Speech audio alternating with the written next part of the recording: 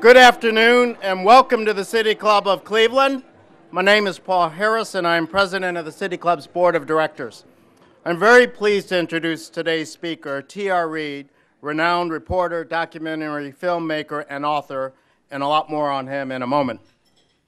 Now at the City Club, we pride ourselves on impeccable timing in bringing relevant topics to our local and national audiences at our Friday forums. We also, of course, seek to inform and thereby improve the quality of civic debate. That's a fundamental part of our mission. Earlier this week, a new dimension was added to the ongoing dialogue and debate about the Affordable Care Act, also, of course, known as Obamacare, as a result of the Congressional Budget Office's report on the Act's projected impact on workforce participation. This report came on the heels of questions about whether the Act would achieve its goal of expanding coverage and, of course, breaking news and just plain regular incessant news coverage of the botched initial rollout of the healthcare.gov website.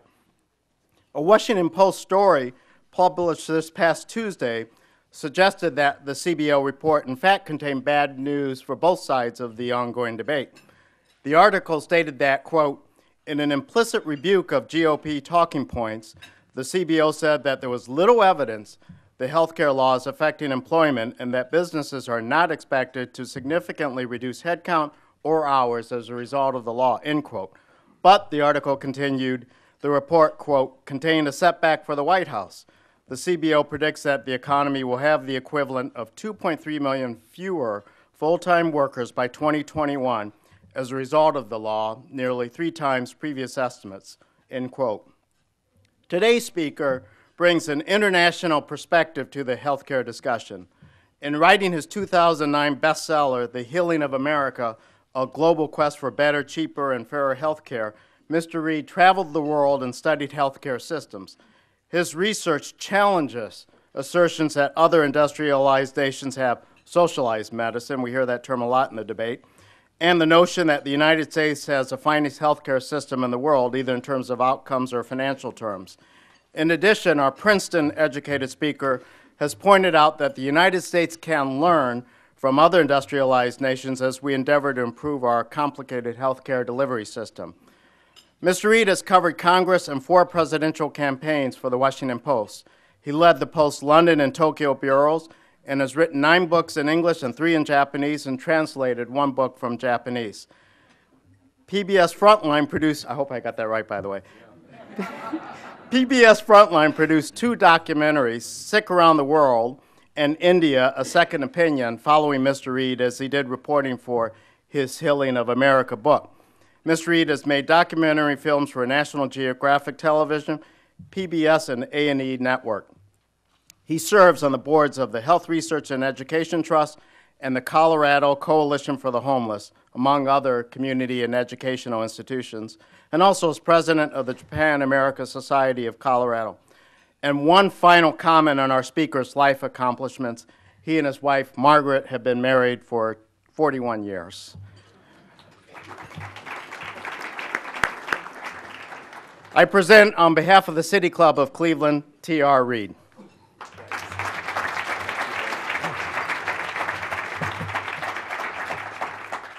Hi, everybody. Thank you, Paul.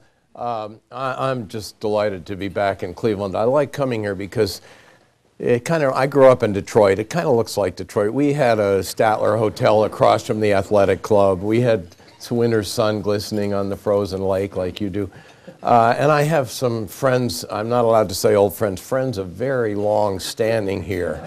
I have a friend here whom I met in college 52 years ago, friends from the U.S. Navy, and whenever I come back to Cleveland, it's kind of fun to see, because I remember these guys as kind of screw-ups and partiers, you know.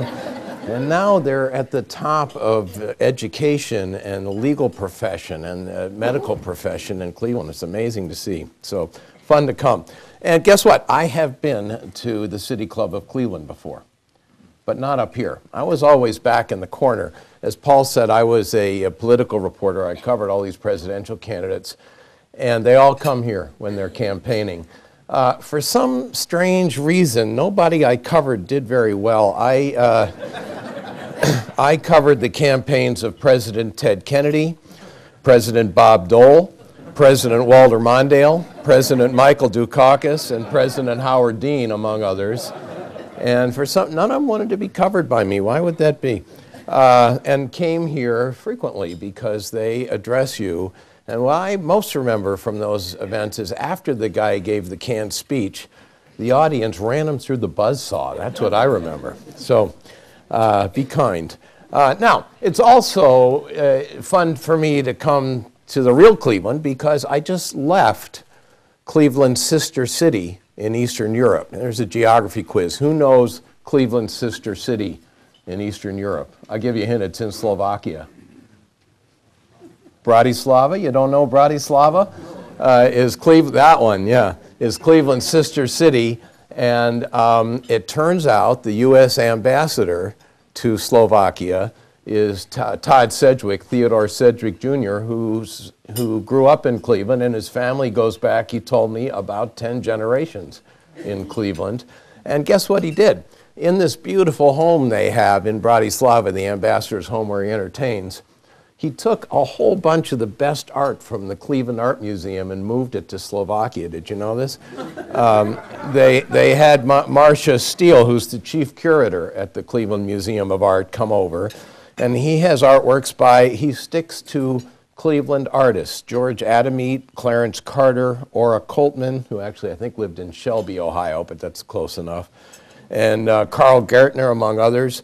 It was fun. It was fun to see that slice of Cleveland in this fairly dusty little town in the Slovak Republic. So here's my advice to you. If you ever get anywhere near Bratislava, it's 40 minutes from Vienna. If you get near Bratislava, go to the ambassador's house and knock on the door and say you want to see your art, because that's where it is. Anyway, now I'm back at the City Club on this side of the podium, and I have to say I kind of feel like an imposter being up here because I'm not an expert on healthcare. I'm not a doctor. I'm not a healthcare economist. I really shouldn't be here. I'm not an expert. All I am, as I said, is a reporter. I'm an ink-stained reporter who just happened to get interested in this topic and put a bunch of years into it. And I'll tell you how that happened. Here's what happened. As I said, I was a political reporter at the Washington Post, and I was working in the Washington Post newsroom, which is just a really fun place to work. There's a lot of buzz, and there's a lot of camaraderie. But guess what? I didn't like it. And the reason I didn't like it was because in the newsroom, you're with your colleagues, it's fun, but the boss is right down there at the end of the row. You're never very far from the boss in the newsroom, and I've never gotten along well with authority. So this wasn't working for me. And occasionally, the Washington Post would send me down to cover Congress. And from the Capitol to the Washington Post, it's only 2 miles. But somehow that distance really made a huge difference to me not to have the boss over my shoulder. So I was thinking, I like working for this paper. I don't like being near the boss. I wonder if I could find a way to get some distance. And I came up with a fairly drastic solution. I became a foreign correspondent and moved 10,000 miles from the boss. And this really worked. It really worked for me professionally and for our family. And the reason was they left me alone. And here's how you do this. If the editors ever called me in China or Japan, no matter what time of day it was, I would say, God, do you know what time it is here? You know, put them on the defensive right away. I always thought that was a good way to deal with the boss. And the fact is, no, they don't know what time it is. Anybody here know what time it is in Beijing? I mean, you know, they don't know that. And so even if they called me at noon, I would say, you know, noon in Tokyo, I would say, what, are you trying to wake up my kids? You know, like that. Put them on the defensive. This worked really well. And I developed a career rule, which I strongly recommend to any young person here who's planning a career. Here's my rule for a career. Never work within 8 time zones of the boss. This worked fine for me.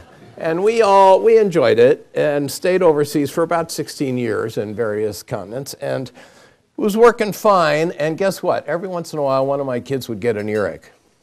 Kids would get measles. I broke my shoulder skiing at the Nozawa Onsen ski resort in Japan. And we ended up using the healthcare systems in those countries. And at first, we were kind of trepidatious about this. We're Americans. You know, we know that we're number one at everything, and of course we had the best health care. I mean, we were slighting our kids, taking them to foreign health care. And fairly quickly, my wife and I figured out, no, we were getting fantastic care, particularly in the rich countries. Excellent care, certainly an American standard of care, good facilities, not much waiting, and get this, the bills were minute. 1/5 as much as you would pay in the US for the same treatment, 1/10, 1/20th. Quite often in Japan, I didn't even bother to send the doctor bill home to the insurance company because the postage was more than the doctor bill. Really, I'm serious. And so just as a reporter, I got interested in this question. How do they do that? How do they provide excellent health care in good facilities at such low cost relative to ours? And so I went around the world to try to answer this question. How do you do that? And in the course of the reporting, that's when I found the most striking fact of all. And that is, all the other countries like us, and I mean by that advanced, high-tech, free market, capitalist democracies, all of them provide health care for everybody. All their citizens, all their aliens, you're there, they treat you if you're sick.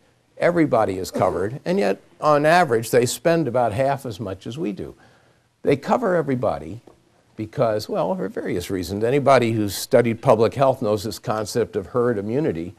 You know, if you're healthy, you're not really healthy unless your neighbors are kept healthy too. It just makes sense to cover everybody, but primarily they do it because of a sense of a moral imperative.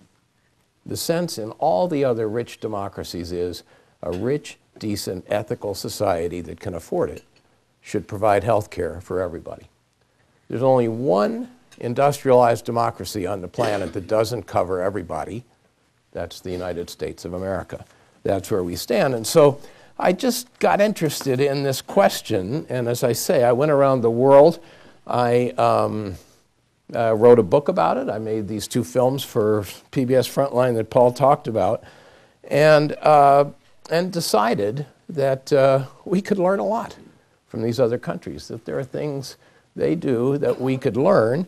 And so here's what I'm going to do today. They didn't give me much time. I don't know, you know, the thing about the City Club, you got to run through this. So I'm going to take us around the world in the next 20 minutes or so. This is what the diplomats call a whirlwind tour, because we got to go really fast. And all I can do is hit the highlights. And I just want to say up front, I'm going to try to be an objective reporter here. I really don't have any axe to grind for any of these countries or any of these systems I'm going to talk about. I'll try to tell you what works and what doesn't work. And, you know, since I'm going to be a frank, you know, objective reporter and level with you, I'll also tell you my hidden agenda. I'll tell you the real reason I came to Cleveland when it was 1 degree out. They didn't give me much time here, so I got to go through this really fast. And so what I'm hoping will happen is that some of you will say, gee, that was kind of interesting. I wonder if there's a book I could buy about that stuff. That's the plan.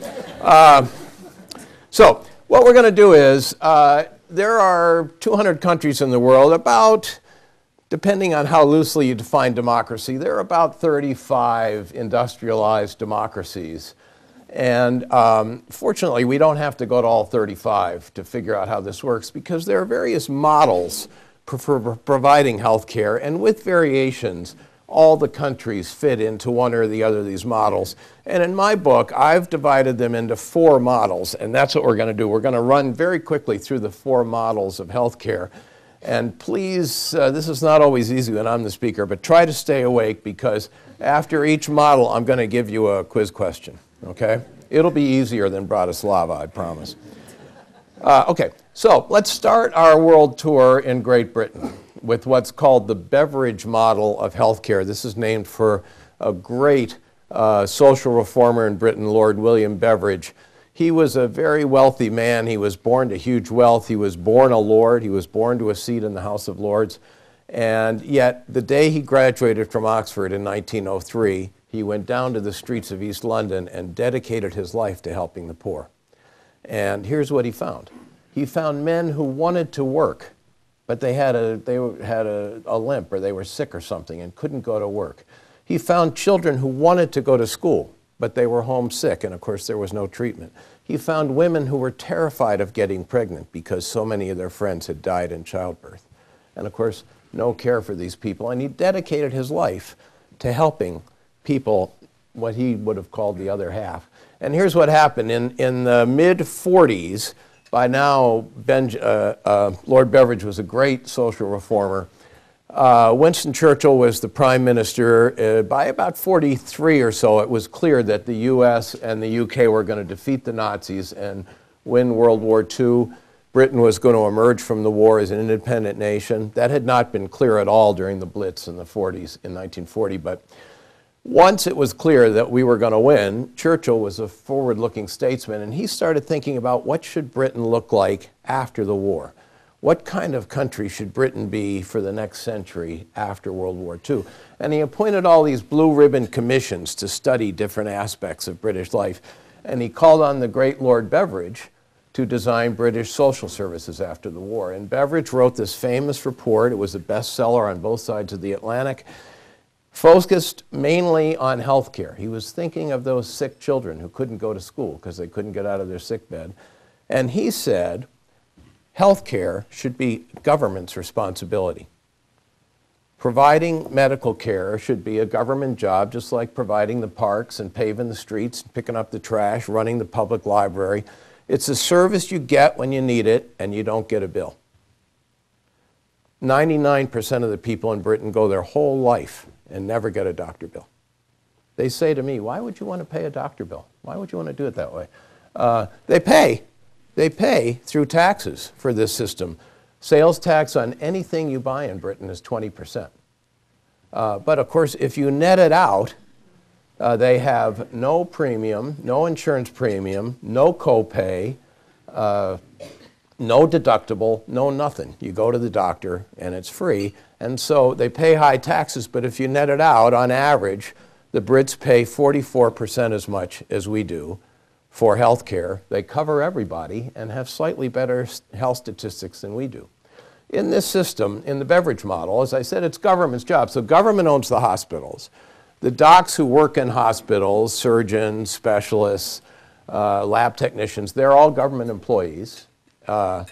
The private physicians, the family docs in Britain are private. They have, a doctor's office on the street. They call it a surgery. We'd call it a doctor's office. But they don't bill the patient. The patient goes in and they bill the NHS, the National Health Service. So this is a system that works fine. As I say, they spend less than half as much as we do with somewhat better health statistics and cover everybody.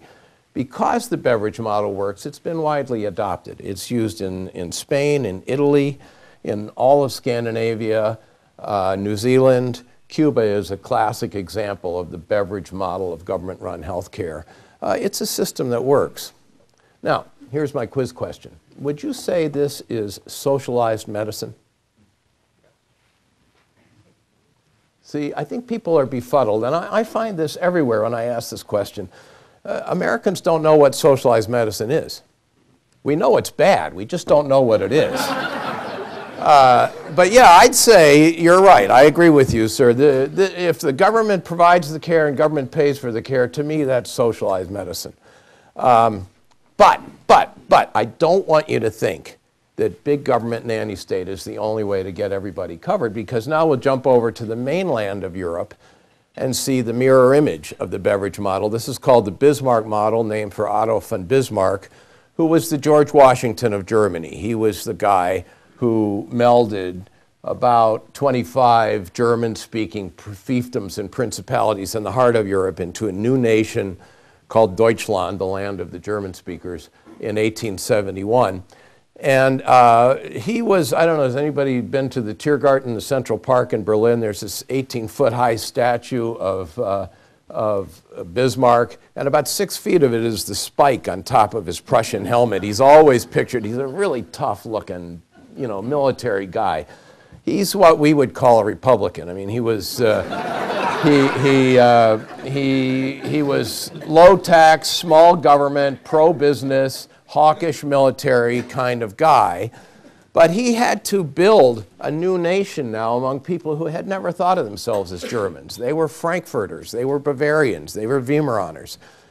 He had to convince them that they belonged to this new nation and owed allegiance to the new capital in Berlin. And the way he did it was, he invented the welfare state.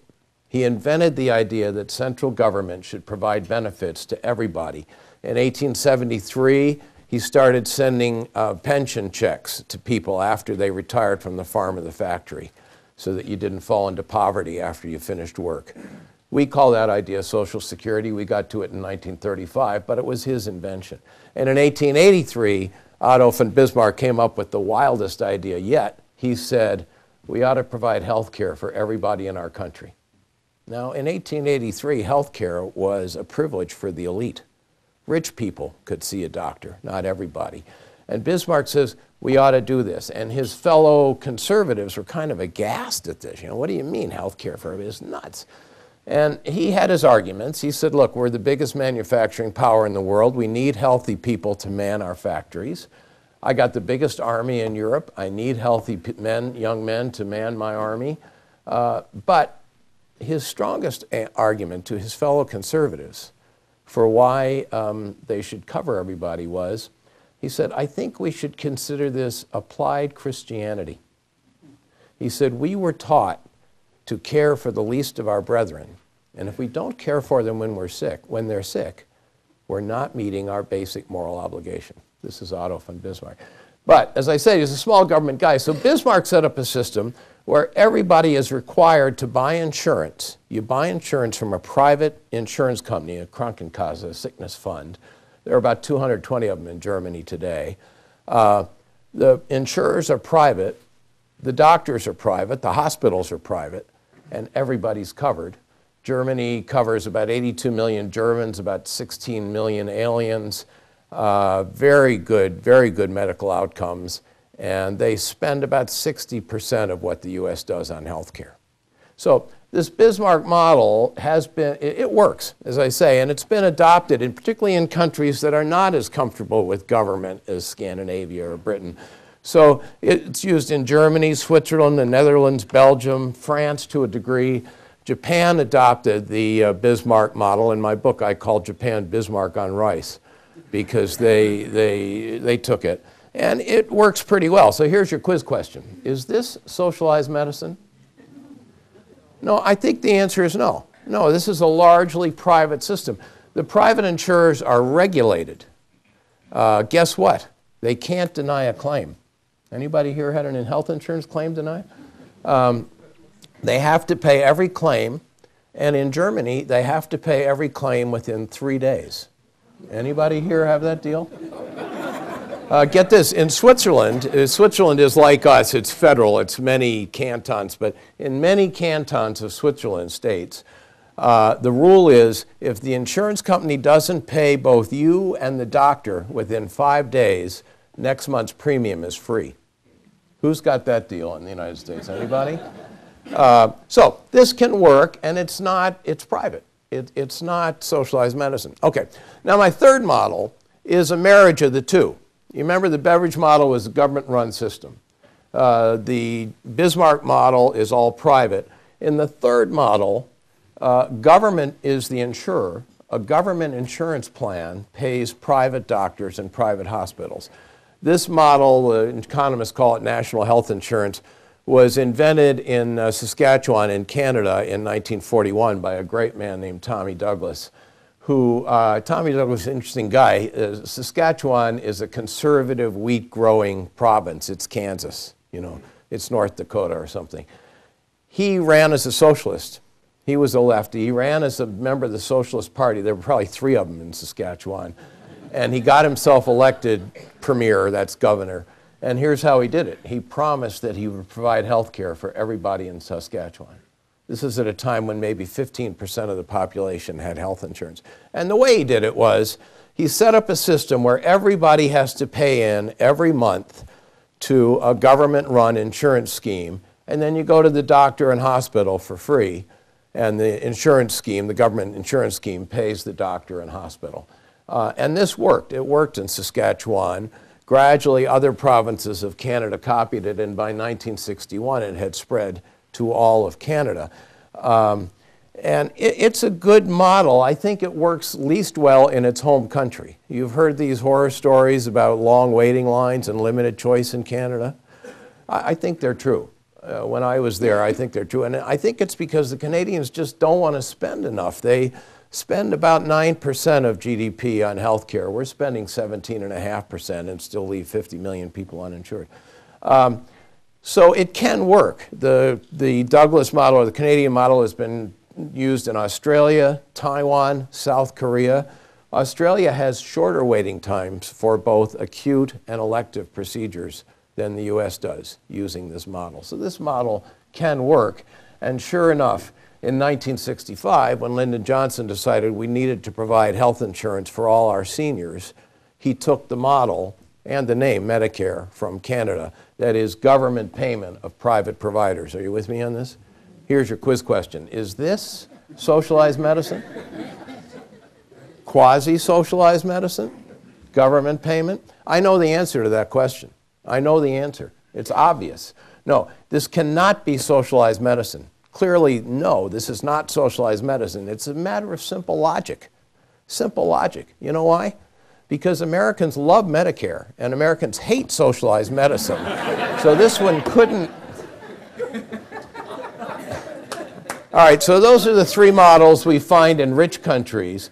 The fourth model is the most common. About 160 of the world's 200 countries have a model that the economists call the out-of-pocket model, which is no healthcare system at all. Here's the rule. If your child is sick, you have some money in your pocket to pay a doctor, she gets treated. If you have no money, she stays sick or she dies. Simple, brutal, it's the fact of life, medical life in most of the world. If you live in a big city, you can line up at a public hospital. It may be that, you know, some charity from the rich country sends doctors to your village once or twice a year, but basically, you don't get any care unless you pay. It doesn't have to be money. I was up in northern Nepal near Mount Everest, and there are no roads up there, so you hike everywhere. And I walked about 2 hours up this steep hill, and at the top of the hill is this kind of squat, like a garden shed or something, or like an outhouse, just a plain stucco square building. And I went inside, and that's the local hospital for about a 400 square mile area. And I'm talking to the doctor. I said, "Doctor, do your patients pay you?" This is a very poor part of the world. He says, "Well, some people have money. Yeah, some people have money and they can pay me." In northern Nepal, the sign of wealth, kind of like owning a Mercedes, is owning a yak. If you own a yak, that means you have some money. Those people can pay. He says other people, they really can't pay. They want to pay. There's some dignity in paying for a service you receive. So he says, they pay me with what they've got. Well, what do you mean? He says, well, I eat a lot of potatoes, because that's the staple crop there. When people take their sick mother to the doctor, they bring a 10-kilo bag of potatoes over their shoulder to pay him. That's the out-of-pocket model. It's the most common model in the world. Okay, so I've given you 4 models. And as I said, I wrote a book about this. I went around the world. It took me about 2 years to figure this out. They made me race through this too fast. But it took me about 2 years or so to figure out what was going on. And then I made a couple of movies for PBS Frontline, and I went back around the world again to do the same, to look again with the camera crew.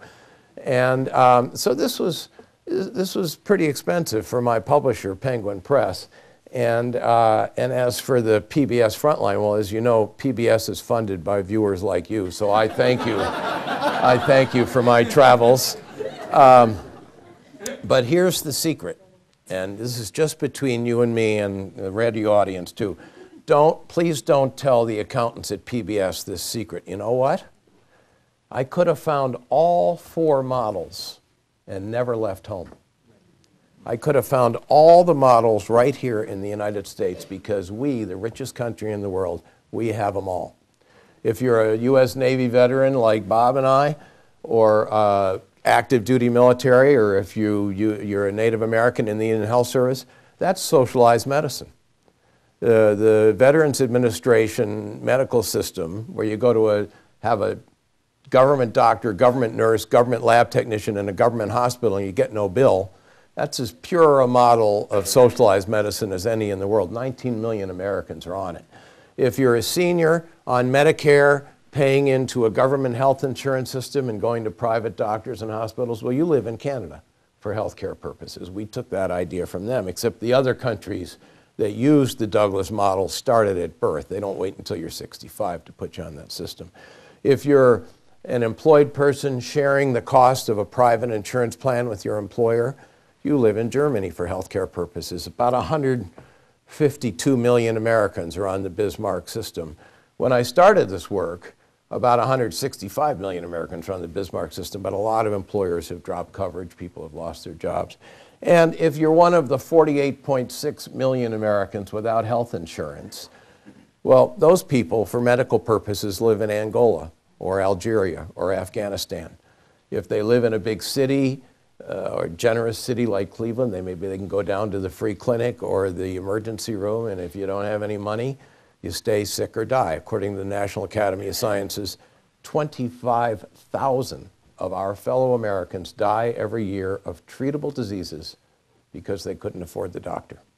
In the richest country in the world, we're letting that happen. We've got them all.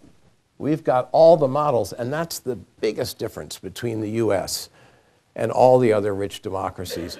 All the other countries have one system that everybody's in. They've all stuck with one model for everybody. Why would you want to do that? There are several reasons. There's a book about it that explains it. I don't have time to explain it all, but the main reason that those countries think everybody should be in the same system with the same rules, the same prices, the same forms, everybody, is because they think it's fairer.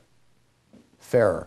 Now, do you remember I told you I was going to be an objective journalist and try to be, straightforward about this stuff?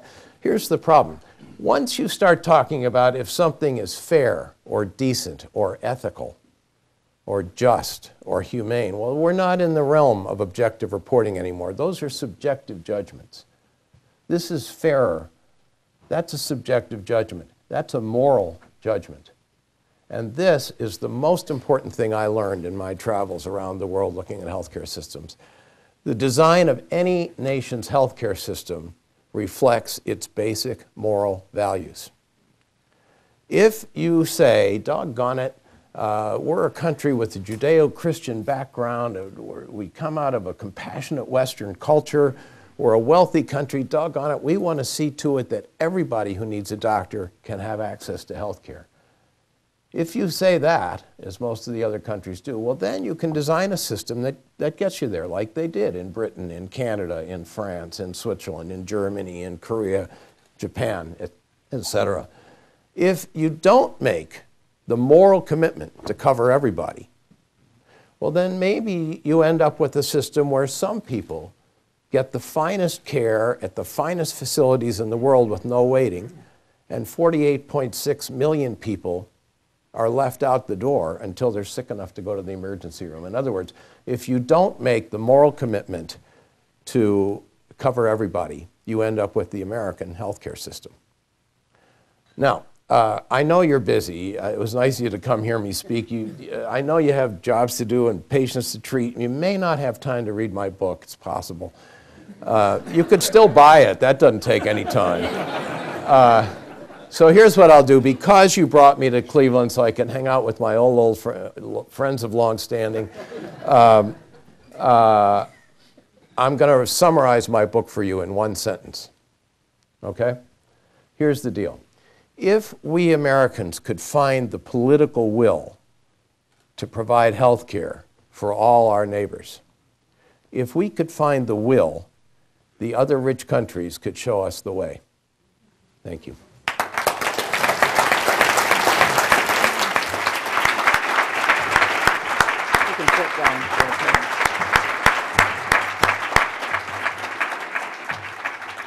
Today at the City Club of Cleveland, we are listening to a Friday Forum featuring T.R. Reid, reporter, documentary filmmaker, and author, I believe, right? Author of a book, including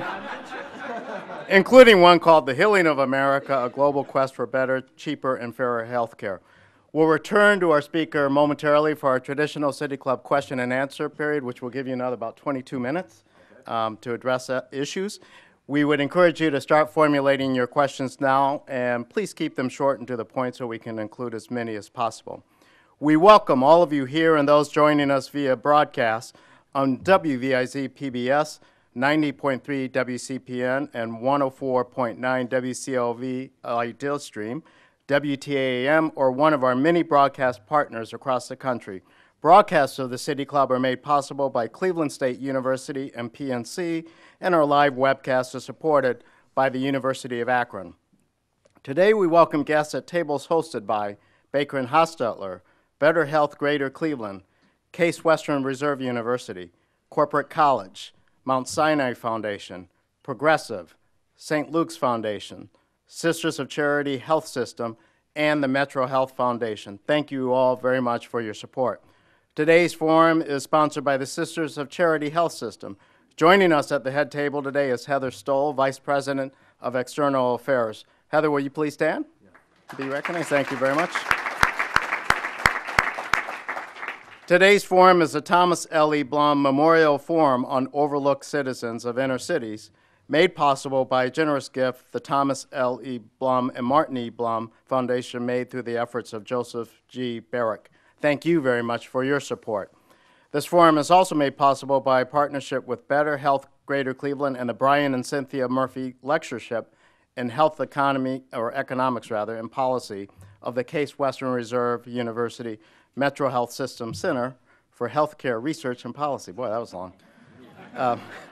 Next Friday, February 14th, the City Club welcomes Congressman Jim Renacci, U.S. Representative for Ohio's 16th District. For more information about our upcoming forums, to make a reservation or to order a CD or DVD of today's program, please refer to our website, and that's www.cityclub.org.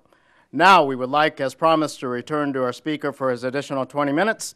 We welcome questions from everyone, including guests. Holding the microphones today are Program Director Carrie Miller and Administrative Assistant Kristen Pianka. First question, please.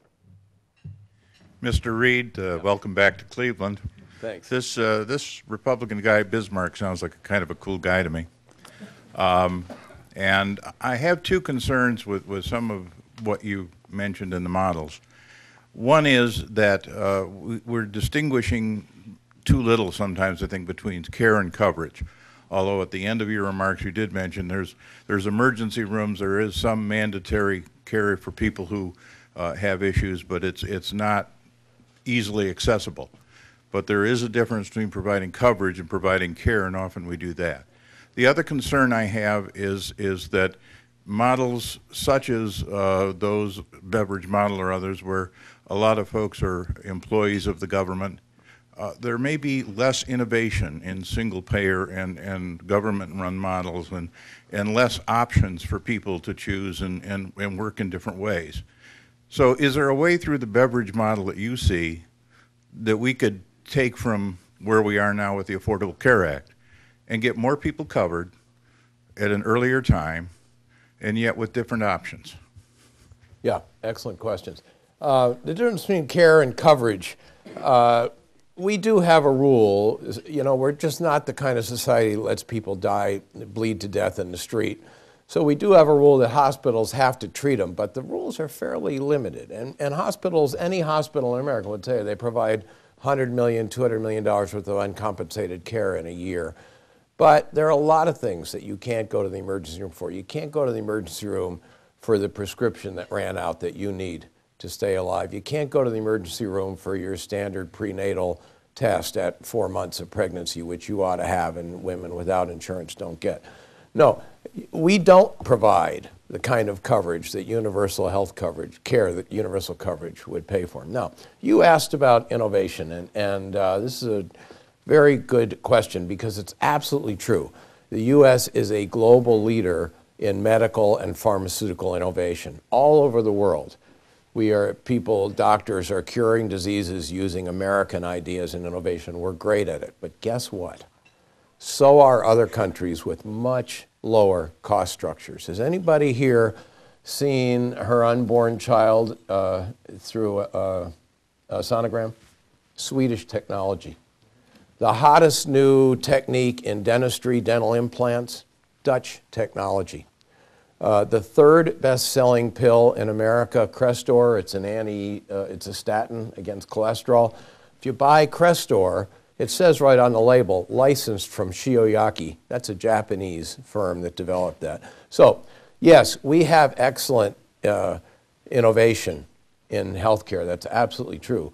But I don't accept the argument that we have to pay through the nose to finance this, because other countries with much lower costs are also innovative. I got a new hip about a year ago. Fabulous procedure. I strongly recommend it if you're limping. It's really good. And the doctor, even though he was a busy doctor, had read my book. And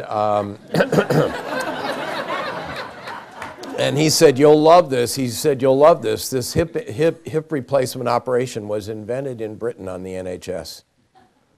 There are 14 million of them a year in the U.S. now, but that was designed in a system with much lower costs." So I disagree that we have to be gouged to support medical innovation. It's not true.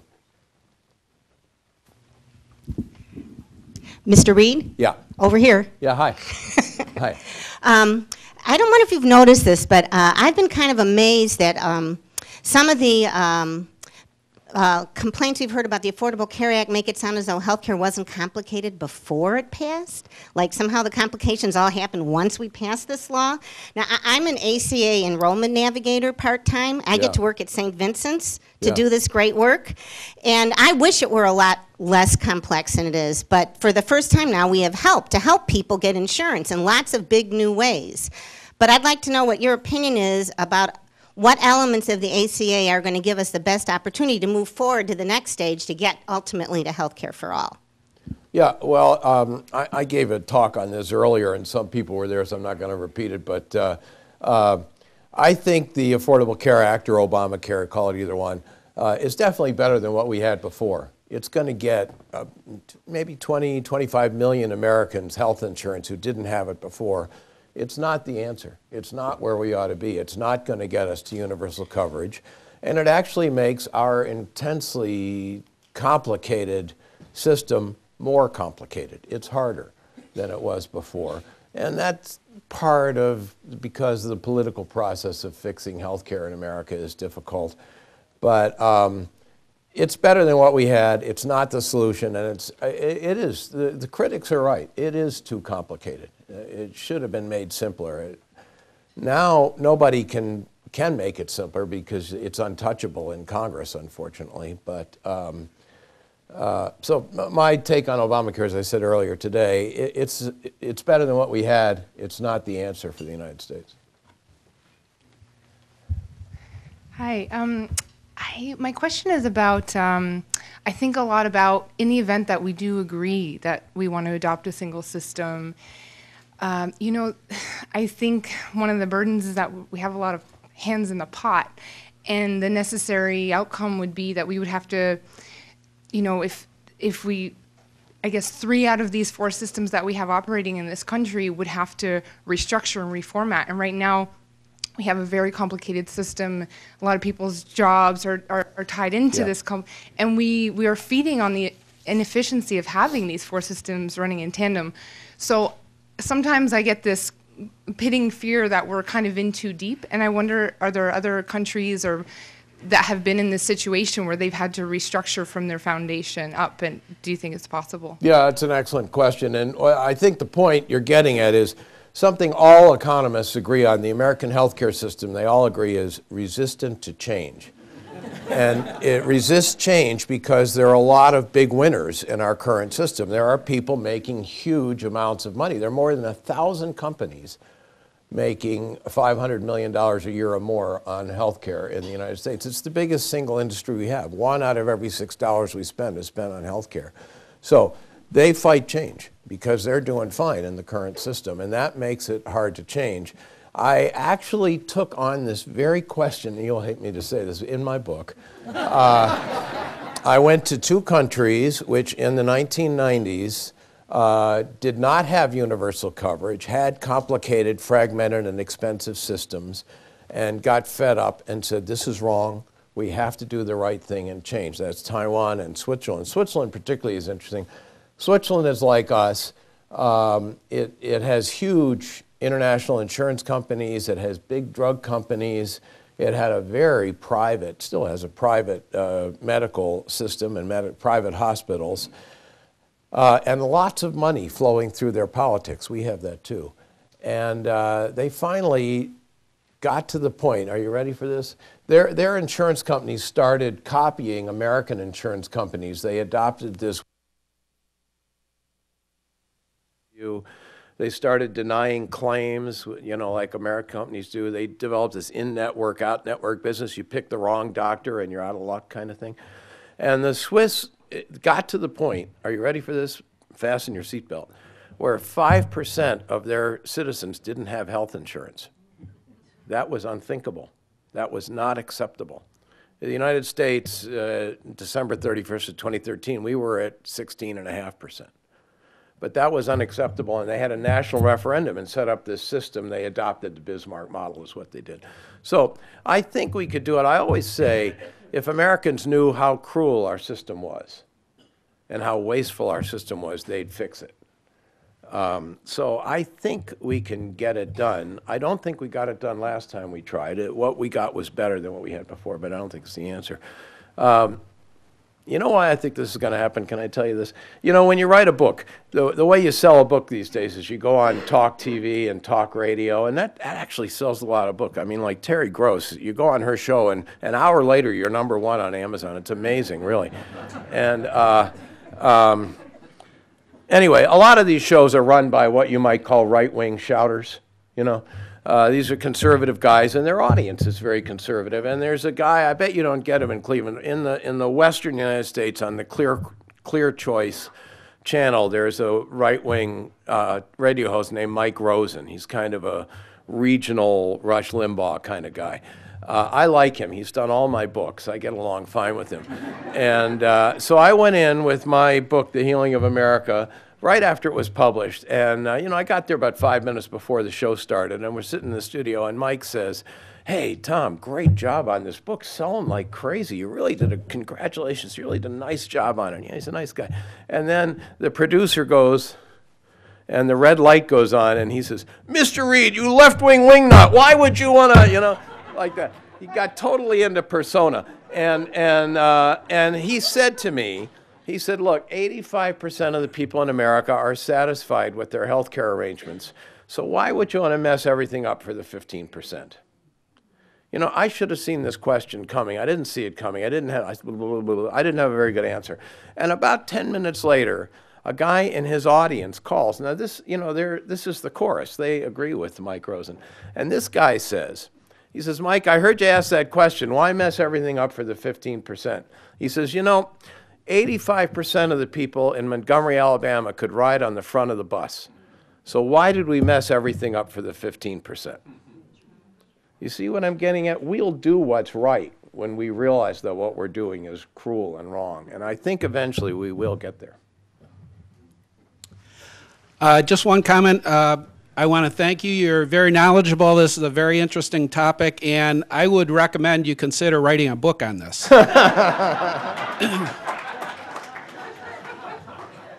Thank you. Yeah, I'm delighted. So, could you just comment on, I think when you hear about socialized medicine, one of the biggest fears is rationing. Could you talk about the condition of that in some of the other countries? Yeah. Are you ready for this? All nations ration health care. And that's because no country, no matter how rich, could afford to provide all the care that modern medicine knows how to provide. No country could provide its citizens all these very, very expensive drugs that the pharmaceutical industry is churning out these days. Everybody rations health care, including the United States of America.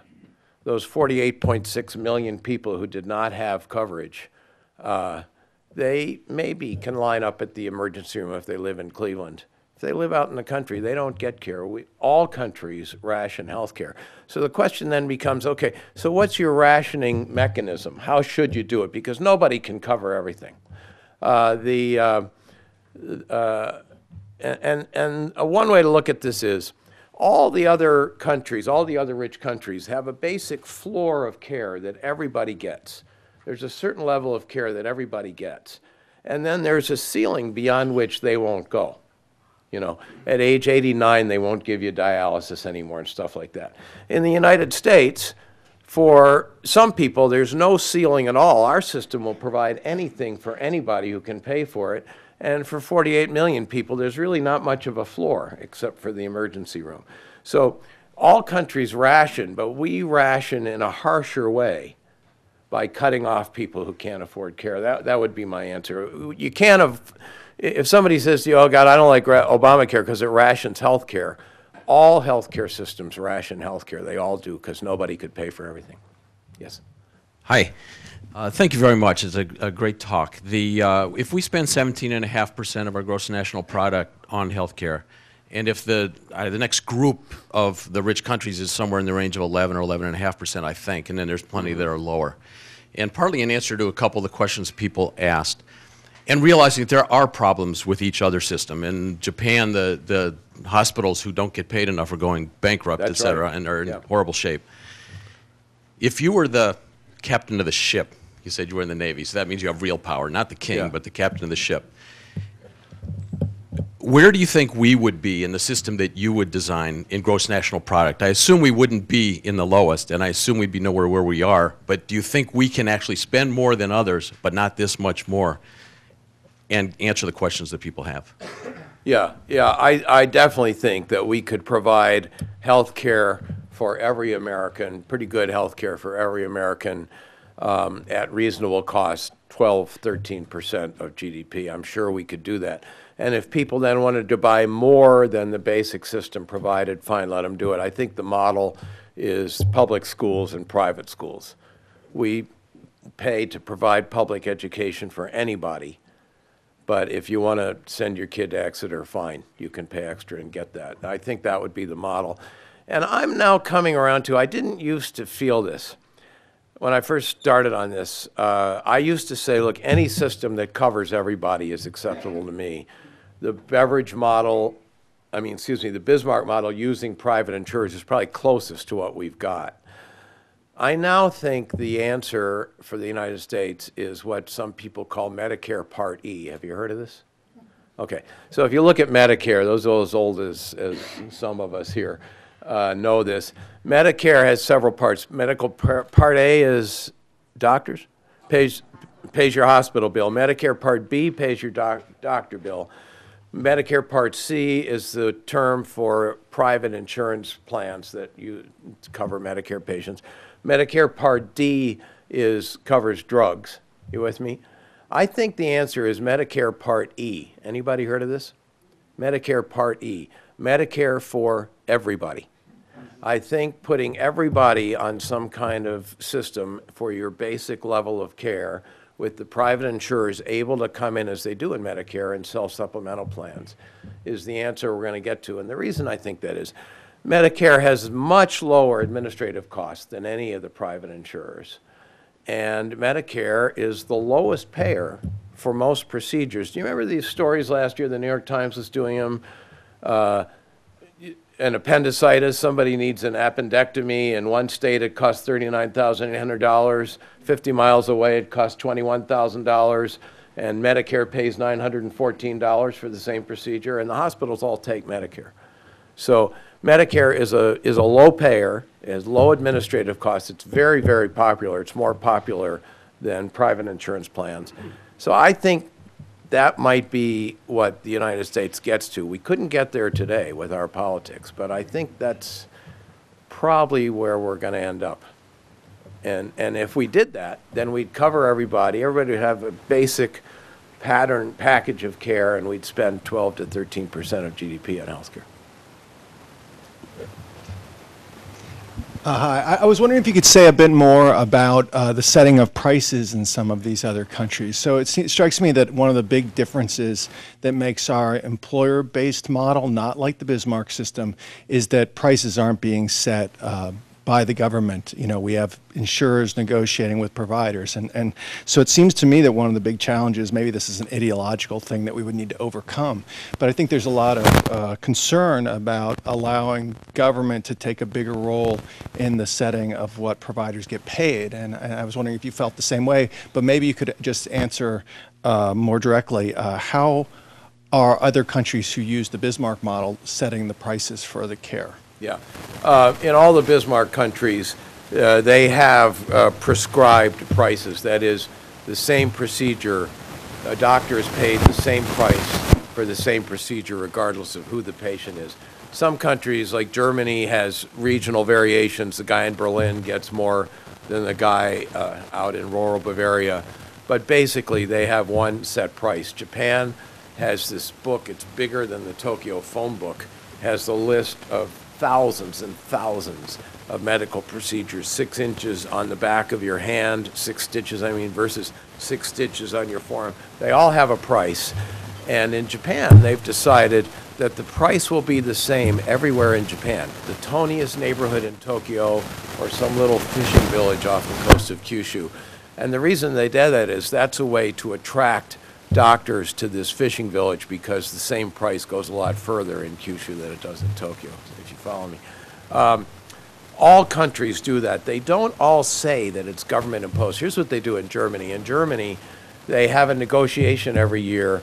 The insurers, the 220 insurers, have a negotiation with the hospitals and the doctors, and they set a list of prices that everybody follows. And the way they make this work is the health ministry says, by the way, if you two don't agree by December 31st, here's the list. We're going to impose it. And they always agree on December 29th. But there's one price. And I was in Germany recently and talking to people asking me about the American healthcare system.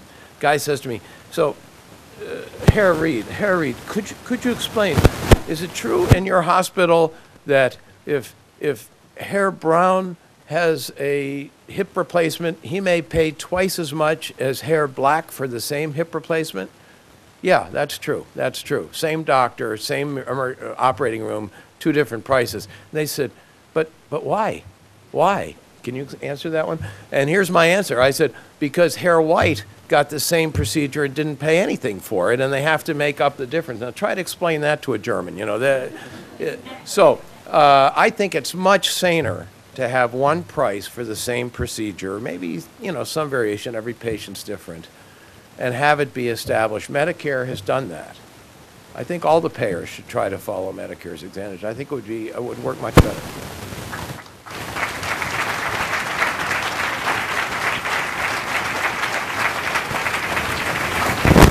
Today at the City Club of Cleveland, we have been listening to a Friday Forum featuring T.R. Reid, reporter, documentary, filmmaker, and author of The Healing of America. Thank you very much, Mr. Reid. Thank you very much, ladies and gentlemen. This forum is adjourned.